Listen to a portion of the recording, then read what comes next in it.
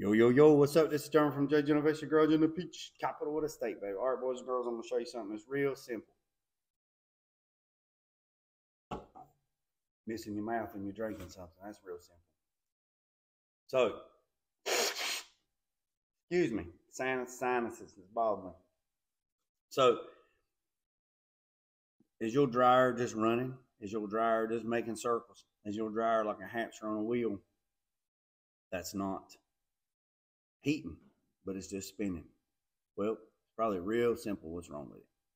The heating element.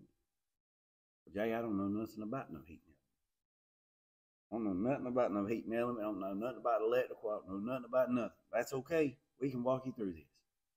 First of all, pull your drawers out. Get your drawers out of the daggone dryer. Then slide your dryer out. Unplug your dryer. Make sure you unplug your dryer. Make sure you unplug your dryer. Make sure you unplug your dryer. Make sure you unplug your dryer.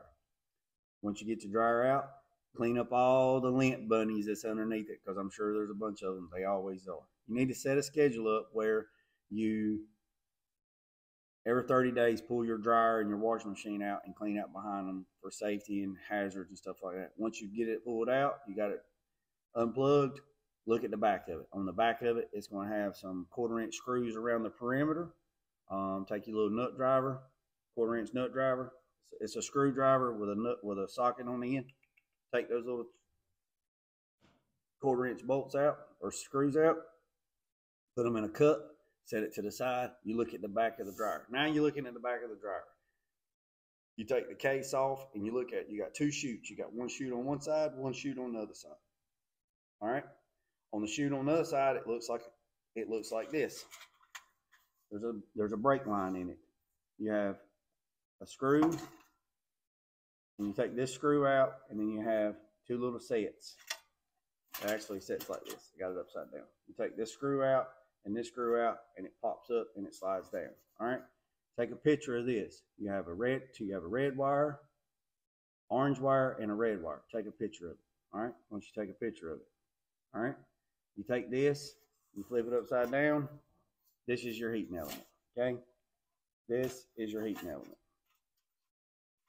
So, see all that dust in there?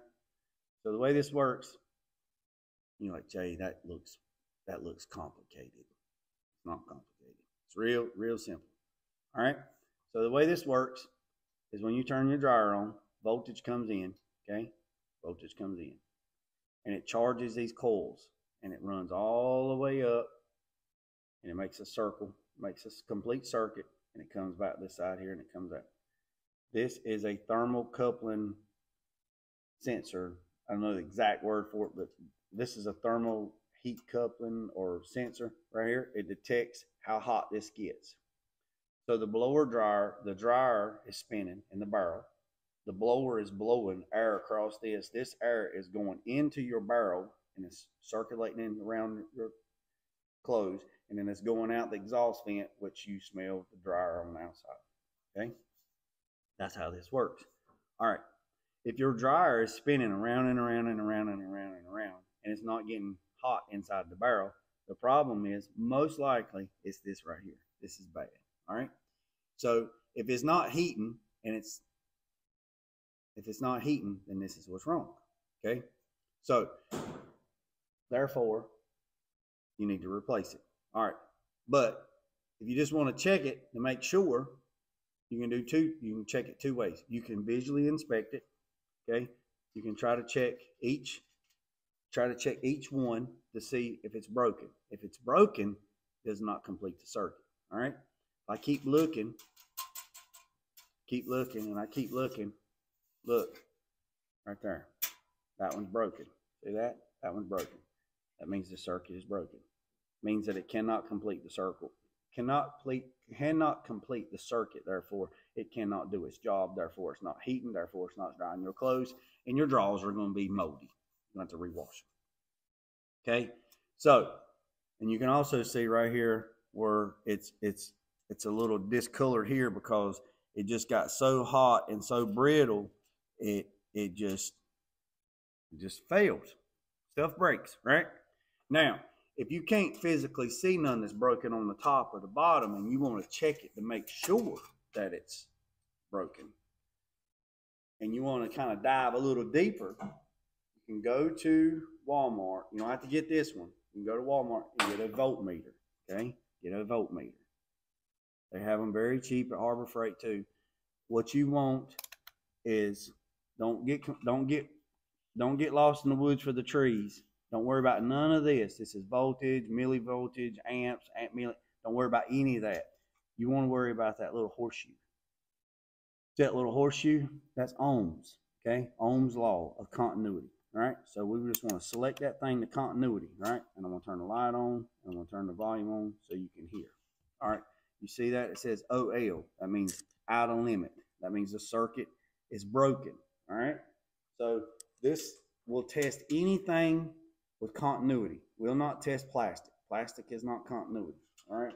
So voltage can't go through it. But you see this piece of wire? This piece of wire. So the way this thing works is you take the hot side, and you put it on one side, right? And you take the black side, you put it on the other side. Now listen. You see that? That means there's continuity in between those 2 points. You can test it by like this. You can take the red and the black and you can touch each other, and we have continuity. We have no continuity. It's out of limit. Continuity, no continuity, okay? So you can also test the continuity and the resistance like of a spark plug wire. Like you can take and check, put one end to the end one of the spark plug wires. You take the other end and put it the other one, and then you read.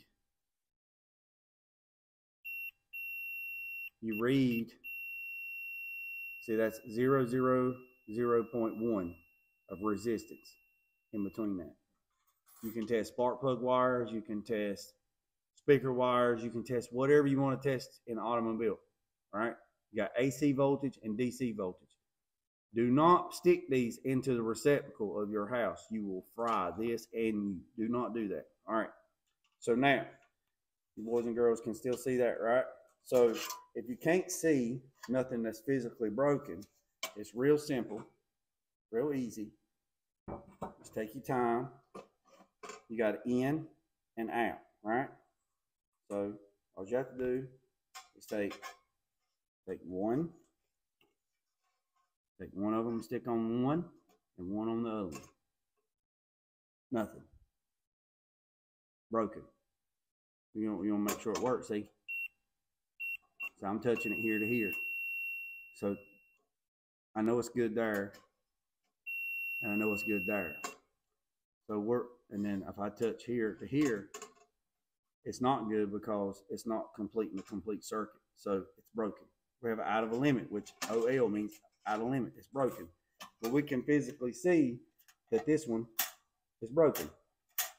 Now, you don't have to have a voltmeter. You can just physically inspect it, and you kind of look in there and see, and you can see if it's in there and it's broken. Now the next thing is, there is no hardly any repair shops that come out and do this. If they do, they're going to charge, $150, $200 to come out there and fix your dryer. And if you take it to Lowe's, it's going to sit back there. Lowe's has repair guys that come out, or you have to take it to them, and it'll be there months before they fix it. You can fix it yourself, and you will have the satisfaction of doing something yourself. But make sure that it's unplugged. Make sure it's unplugged. Make sure it's unplugged. Make sure it's unplugged. Make sure it's unplugged. Make sure it's unplugged from the wall. Okay, you can order. All of them are about the same. You just order the numbers right there. You Google that. It'll come up on Amazon. You'll find it. This is for a Whirlpool, and they're pretty much the same. It'll come with the whole kit, and I think the whole kit's like $36. And it take 3 or 4 days. Most of the time, Amazon's pretty quick and get here. But if you really, really in a hurry, you can Google and see if anybody local has it. Now, it says Ace Hardware has one in stock. They don't open until tomorrow, which is Monday morning. They open at 8. They're about 47 miles away from me. Now, I got stuff I got to do. So if I order this from Amazon, it says it will not be here until the 31st or the 1st. Now, you got to think about it. It's Labor Day weekend. Shipping's going to be crazy, and it might be delayed. So It's $36 on Amazon with about $12 shipping. So it comes up to be about the same price, but it's a longer time to get here. So I'll just call in the morning, Ace Hardware, confirm that they have this in stock. They have this in stock. I'll jump in the truck and I'll go get it, and I'll come back and I'll fix my dryer, and my dryer will be running. And I have to wash my drawers because everything's hanging out on the clothesline and doing that country air fresh. So don't be so serious. Okay? So this is a heating element. And while you got this out, get you one of them whisker brush, you know, and clean all the vent tubes and all, get all that lint out of there to make it safe. Okay? So I know this is a little different content, but not everybody that watches my channel can work on cars. You're like, Jay, now you want them to work on electrical stuff and get fried like crispy critters. No, it's very simple. You pull the dryer out, unplug it. It's safe. The dryer can't do nothing. It's unplugged. All right? Once you take the back off, there's 3 screws on this side, 3 screws on this side, 2 screws at the top. They're little 1/4 inch little nut sockets or nut screws. Put them in a cup so you don't lose them. Before you take this off, take a picture. Take a piece of tape. Take some masking tape.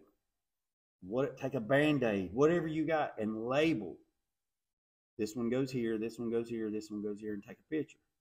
And then once you take the picture, you're done. Once you're done, you unplug it, and then you can take this and flip it upside down, and you can make sure it fits, make sure it's working. But this one right here, as soon as I took this one off, I seen that, and I seen that black chart. I knew she was no good. I said, you know what? Let me do a little video. It might help somebody out. Now, I have had this same dryer for 22 years.